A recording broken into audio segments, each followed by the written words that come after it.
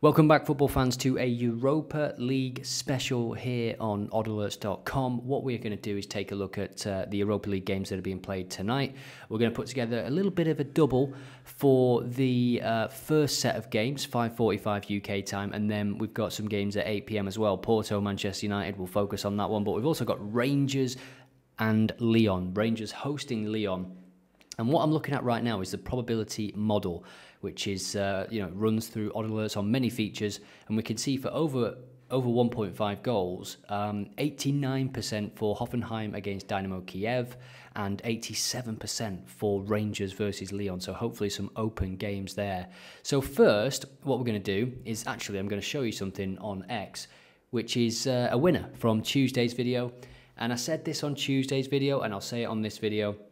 If you want a video tomorrow, all you've got to do is like, comment, share, subscribe. If we get 500 likes on this video, you'll see me again tomorrow. And I said that on Tuesday, and this happened, but, we didn't hit the target, and I'm a man of my word and principle. And if I'd have said that and then posted a video, you'd never be able to trust me again.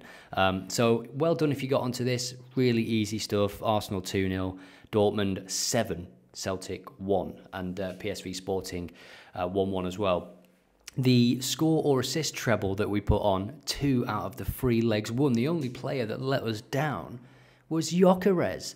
He didn't score or assist, and that was it was a fantastic treble, to be fair. It was very unlucky. Adeyemi with a hat-trick, and we had him on, I think it was 1.9 to score or assist. Fantastic stuff. What a player he looks like. So we'll jump back to the Europa League now, and we will start with Spurs away at Ferencvaros. They are, I know who they are, I just can't say their name. They're a very good Hungarian team, yeah, let's dig into this one. So if we look at the last 25 games, we can see the goals, it's pretty even, to be fair, and actually the home team here, they've not conceded that many goals at all, 24 goals, and they've scored in the majority of games, as has Tottenham, of course. No nil-nils in that period of time, anywhere, home or away, for Spurs. So you expect goals whenever Ange Postecoglou's team takes to the pitch. This is the record so far in the Europa League. They got through the qualification, and then they lost their first game to Anderlecht. And then in Hungary, they are smashing it at home. They hardly lose. They've not lost a game since February, and that was against Olympiacos in the Conference League, was that? Olympiacos won that competition. And the most recent victory was against the team, another team that is very good in Hungary, in Puskás, 3-0 as well. All goals coming in the second half. Now, I don't think this will be an easy game for Spurs. Don't get me wrong, they are favourites. I think the odds are 1.47 or something. So they are expected to win. And expected to rest players, or expected to start younger players, like Moore might get a chance, Bergvall might start from the off. We'll see. Dragosan would have been playing this game, but he's obviously suspended, which is a shame for him, because this is the competition that he would have certainly got his minutes in, with Van der Ven and Romero untouchable at the moment. Now, if you've watched any of my recent Premier League preview videos, you'll know that we talked about Spurs before they played Man United, and Ange Postecoglou's record at that moment was 5 wins in the last 15 away games, conceding almost 2 goals per game as well. So they are due an improvement, and the Man United game will certainly give them confidence. I think they can beat anybody on their day, Spurs, given that the way they play, but they will leave space for Ferencvaros as well. They'll leave space for any team, and I think this is a confident team that will look to exploit what will be a second string Tottenham team, potentially. We'll jump to corners now, and just before I forget, they've got Brighton away on Sunday, so I think that's always important to check, because it does make a difference, as we saw in the Champions League when Arsenal and City were playing each other. They both drew 0-0. It was a bit, it wasn't 100%, was it? And these early games, you don't exactly have to win to qualify in this new group format. So we can see in terms of corners, again, if you've watched the Premier League preview videos, you'll know that Tottenham are top of the pile for corners, total corners in games, and also corners received. And you can see it is quite drastic, the difference here in terms of the last 25 games. So with this knowledge that I have of Spurs, feel free to check this out for yourself as well. Let's jump to Bet365. So after looking at some of the corner markets, I'm going to go with Tottenham to have over 2 corners in the second half, and this is going to be the first leg of the treble. I did, total corners in terms of the game, Tottenham to have more, 1.33, which again, it's highly likely that they will. It's highly likely that they'll have a lot of the ball, but we'll see how this one pans out. I think for this slip, for this certain pick, we want a tight first half. We want the home team to go for it in the first half, or for it to be a bit cagey, or for them to try and make it cagey, because then Tottenham might have to come out in the second half and apply themselves. And to have 2 or more, to have over 2 corners in the second half, it is very, very possible for Spurs, let's say. So that's what we're going to pick for this game. And just a general prediction for me, I can see this one ending in a 3-1 victory. I could see Tottenham going behind at first if they are a little bit complacent, or if they have rested and rotated and the team isn't quite in sync, gaps in the midfield or something, depending on who they rest. Again, lineup dependent. But yeah, they'll come back because they've got the quality, and 3-1 victory for me. Just before we jump to the next game, get your comments in, hit like, subscribe, all that good stuff. It really helps us grow the channel and grow Odd Alerts as well, get more people using the website, because I do believe if you just, even the free version, what I'm doing here, everything I'm showing you right now, I'm not using any filters, there's no alerts being set yet.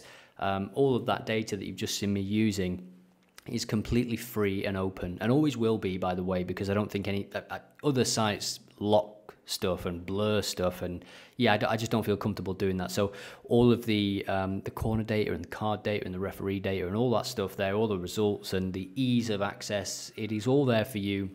Link in the description to these games. So what game do we fancy next? We've got some interesting games here. Olympiacos, Conference League champions, was it, last year? Qarabag Malmo has got a high rating for over 1.5 goals. Sociedad haven't started the season too well. Let's take a quick look at this one. From what I remember, in recent times, they haven't started the season well at all, but they bounced back with a 3-0 home victory over Valencia, who are 18th themselves, to be fair, in La Liga. So interesting one to call, but just look at how many games have not ended with over 2.5 goals there. Anderlecht, how are they doing? Again, so many draws in these two teams' recent history. Away from home, Anderlecht struggling at the moment. I'm not feeling this one, to be honest. I just wanted to check Sociedad's form, but I wouldn't be comfortable on that unless I was going under 4 goals. But remember, we're putting together a treble, and we've already got one selection here at 1.5. So if we're aiming for odds of around 3.5, 4, let's see what we can find. We'll take a look at this Olympiacos game as well then, because the odds did entice me a bit there. Over evens for a victory. And if we look at their home form, they've lost just once, which was a friendly to Nottingham Forest. They score 2 or more in the majority of their home games. Sporting Braga away from home, very, very good as well, to be fair. So again, it's just key to just dig into the results a little bit and see what you can find. Let's take a look at cards, shall we? And we can look at the referee here. So if we look at his Conference League data from last season, 3 appearances, and if we look at the cards by half, 1 card, could be yellow or red, this one, in the first half, and 18 in the second half. So that is a remarkable difference, really. I know it's only 3 games, but again, if we go to his combined form, you can see that there is a similar difference, really. 1.71 cards per first half against 3.32 cards per first half. That's difficult to say, more difficult than it should be. Take a quick look at the card stats. Olympiacos are receiving a card in 81% of all games across the last 25 games. Their opponents are receiving cards in 88% of the games. And again, not many first half cards compared to second half cards, 2.59, 2.81. So this is where I'm gravitating towards. You've got to just let the data guide you, haven't you? And it's, you get out what you put in this game, and you've got to just do the research. You've got to be able to have the patience to just check, and also have the discipline and experience to know and not force anything. If you don't see something, or if you're not pulled into any certain section, then it's okay to skip it. So Olympiacos versus Braga, both teams to receive a card, 1.12. Let's not do that. Let's look at the second half. Over 1 card, 1.16. What? So Braga to receive a second half card, 1.28 seems too low for me. For them to receive over 1 card in the second half is over evens. If we put this to 1.28, it gets us to 1.92. If we remove that and just go for both teams to get a card, 1.16 is too low for me. I'm sorry. Let me know what you think about that one in the comments. But I'm going to go for Braga to get a card in the second half, 1.28, which gets us up to 1.92. Let's move on to the next game. The next game we're going to check out is Galatasaray, who won their opening game. And for Rigas, they are a Latvian team, aren't they? This is their 5th game of the competition. What we'll do is take a look at the last 25 games and see that Riga is actually outscoring Galatasaray. I'm not sure that'll be the case tonight, but of course, this is what I like about the Europa League and the Champions League and the Conference League. More so the Europa League and the Conference League because of the sort of teams that it throws together. You get these matchups where you've got a team like the guys that are playing Tottenham, like Riga's as well, where they are confident because of this. This is their home record. So in front of those fans, they expect goals all the time, don't they? And you can see they scored against Bodo Glimt, which that's a good sign. But just look at this home form. They are superb. They are absolutely superb at home. And Galatasaray come into town. That's going to be an exciting game, isn't it? Away from home, 3-5, 2-2, 2-3, 3-3, 4. Wow, Galatasaray away from home, scoring for fun. They beat Fenerbahce in the last away game 2-1. That's always a bloody big game. I've not done this yet on this video. Let's take a look at the probability model. You can see the away win 1.94, over 2.5 goals 61.99%, which as implied odds 1.61. I'm going to put that on as a prediction here on the Odd Alerts predictions game. And let's just check out the rankings here actually at the moment in game week 83. Ronnie, that's a new name at the top of the table. He's made all 28 predictions though, 27 for Tinga.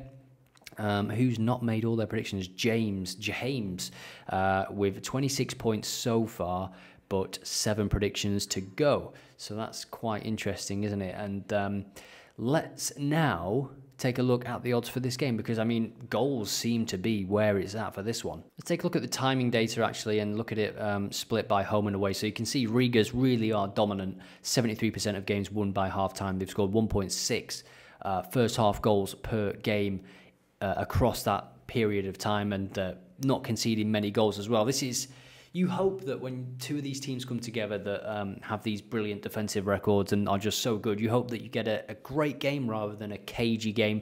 And again, that's nobody knows for sure which type of game you're going to get, but you have to make that prediction. You have to have that kind of feeling. And hopefully for this one, look at that as well, by the way. BTTS in the second half, 70% for Galatasaray. So again, you know that there's going to be goals, or that's the thing that the data tells you, and then you can dig in deeper to these kind of sections and maybe formulate a less riskier alternative to over 2.5 goals, let's say, to maybe just a goal in the second half for Galatasaray. BTTS 70%. And I did notice as well, actually, if we just look at BTTS in general, it's 80% across this period of time. Away from home. Scored in every game, both of these teams. No nil-nils. Clean sheet in just 20% of games. So Galatasaray, they are fantastic at scoring goals, but defensively conceding 1.5 per game. But a BTTS in the recent run for Galatasaray. Let's just take a look again. 1, 2, 3, 4. In the last 4 games, 8-3 they had in this game. 5-1. 3-2, 1-2, 2-1, and away from home as we were looking, BTTS in the last 1, 2, 3, 4, 5, 6, 7 games. So what are you thinking about this game? Let us all know in the comments. If you've got any predictions for the other games at 5:45, let us all know. And now I'm going to jump to Bet365 and complete the 7:45 treble. 5:45 treble. So here we are on Bet365 then. Osimhen, Icardi, Batshuayi, Mertens. No wonder they are scoring for fun. BTTS in the second half, 3.25. It has, of course, landed in 70% of those away games across that last 25 chunk. And total goals, second half here, over 1 goal. So you could, it could be 2 goals for Galatasaray, 1.66. What do you think about that? I was thinking of maybe a Galatasaray goal in the second half takes us to 1.25. And if we add that, we can just see potential 2.41. We were aiming for sort of 3.5, weren't we? So over 2.5 goals in general for this game is 1.44. So again, it's going to get us around the same area. The home team, of course, do like to score in the first half. Both teams to score, let's have a look at that. Both teams to score 1.75. It is a bit riskier, but it does get us to our target odds, doesn't it, of around 3.37. And given what we've seen, it does feel like it can happen, of course. I mean, we've just, BTTS in the second half alone has happened in 70% of those away games for Galatasaray. They are conceding a lot of goals at the moment. But what you have to think about when you're looking at Europa League ties and teams from different leagues is where that level is between them. Because Galatasaray are obviously the better team. If Galatasaray were in Riga's league, they would absolutely walk it. They would be champions by Christmas. There's no doubt about that. So the first half of these games is always quite interesting, and it depends how the home team plays, because they can go for it, and sometimes that shocks teams like Galatasaray and they can go a goal behind, or they go for it and they're a bit naive, they leave space, and Galatasaray are 2-0 up before you know it. You know, it can happen. So yeah, interesting to watch this one, first 10-15 minutes, and that completes the 5:45 treble. Let me know what you think about this one. Over 2 corners in the second half for Spurs. Olympiacos to see Braga getting a card in the second half, 1.28. Low odds, I know. And then BTTS in Riga's versus Galatasaray. Let me know what you think about that in the comments. And hopefully the next video, if it's tomorrow, you know what to do. Like, subscribe, 500 likes, and you get a video on Friday. Hopefully the next video starts like this again, and we're showing you what we've just put back. So what I'm going to do next is look at the Man United game, give some thoughts on Man United, and also put together a bet builder just for that game, okay? So we're going to put together a bet builder just for Man United. Let's go. So for this one, we are going to start with the player props tool. We're going to go to Manchester United, Porto against Manchester United, so we can see who's doing what. Bruno Fernandes, incidentally, has had his red card taken away from the Tottenham game. It's been rescinded. So let's look at the last 10 games, see how the players are playing in this new season. And Ethan Wheatley, 4 starts. I don't know if he's on loan or he's come back or what. Nicolas Gonzalez, Wenderson Galeno. I need to fix that. He plays as a sort of wing back, but he does play on the wing sometimes. But he's very far forward, because if we just take a look at total shots, I think he is top of the pile. Let's look at shots on target. Yeah, he is. Wenderson Galeno, 13 shots in his last 9 starts. Højlund, 9 shots in his last 10 starts as well. Bruno Fernandes, who desperately, I think, needs a goal. Mason Mount apparently has another knock. Samuel Omaridion, who almost went to Chelsea, has been scoring 6 goals in his last 9. You can see here he is scoring goals by the way. 1, 2, 3, 4, 5 in his last 5. That's interesting and very good to know, isn't it? He had 6 shots against Aruca, and 4 against Bodo Glimt as well, which they lost. Of course, the team news is going to be interesting for this one, but you expect the big hitters to start for Manchester United. You expect them to maybe play on the counter, so you'd expect Rashford, Dalot potentially, not Dalot, Ahmad. I always get them mixed up.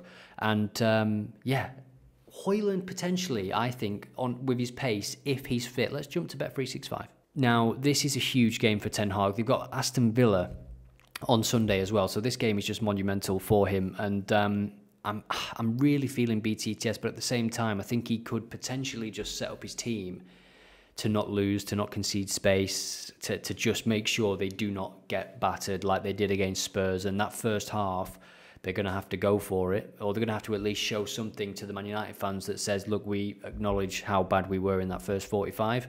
And this is our reaction, let's say. Team news will be interesting given the Villa game, of course. Højlund, I think, could start. I think he could start with his pace. And that's not to say that he's going to score or anything, but we saw that he's taking shots on target when he does play. Højlund to have a single shot on target 1.5 Rashford 1.72. I do fancy that a little bit more if he starts. Of course, it'll be void if he doesn't.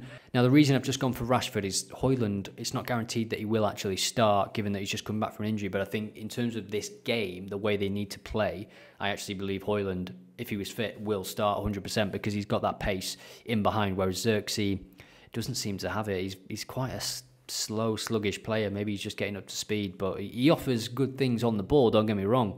But you have to play a certain way, and you have to. The pace comes from the wingers when Xerxes plays. He holds them up, he brings them in.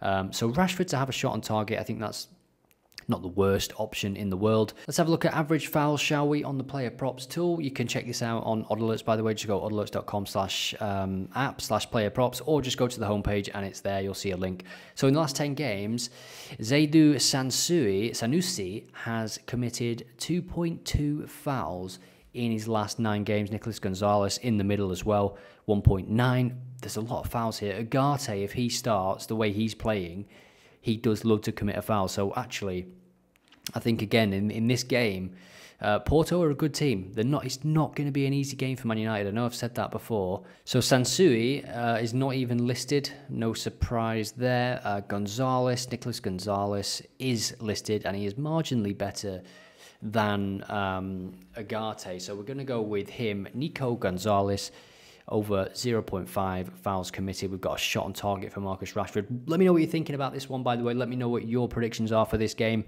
And we will go with a goalkeeper save for Onana. No, we won't, because the odds are terrible, but I do think he'll make a couple of saves at least. Let's take a quick look at the data for this one as well, so we can formulate a bit of an image in our mind around Porto.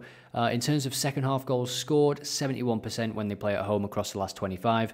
And in terms of conceding in the second half, Man United 64% compared to 29% for Porto. A goal in the first 15 minutes, very low. Conceded after 70 minutes, 57% away from home for Manchester United. Their second half data is not very good, is it? But in more recent times, their first half data has been terrible. I mean, in the first half against Spurs, they were absolutely woeful. They brought it back a little bit, didn't they, in terms of the performance. These are the results recently for Porto. They win most of their games, don't they, in Portugal? It's as simple as that.